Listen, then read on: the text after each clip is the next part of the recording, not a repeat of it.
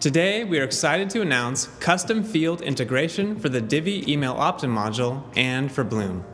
You can now add custom fields of various types and collect new pieces of information on your email subscribers when they opt into your list.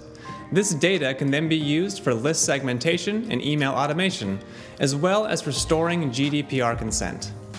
Our products have also received several additional updates to help our customers more easily comply with the GDPR and other data privacy regulations.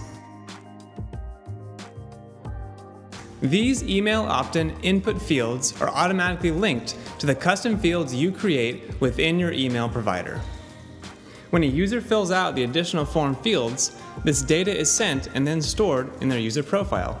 Custom fields can also be hidden, allowing you to automatically add more information about how, when, and where your visitors subscribed.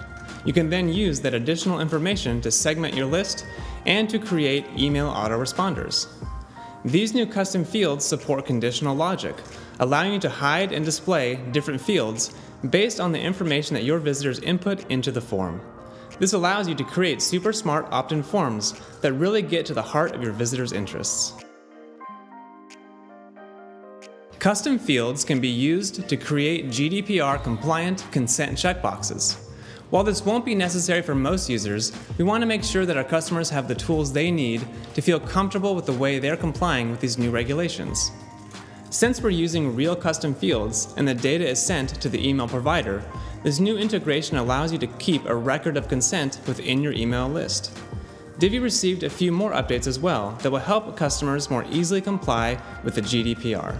For those that are worried about loading third-party services, such as Google Fonts, on their websites, you will now find options to disable these services. We've also removed additional data collection, such as IP address logging, so you don't have to worry about that.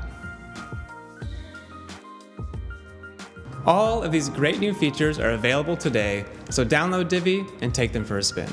Let us know what you think in the comments, and don't forget to check back next week for even more great Divi features coming your way.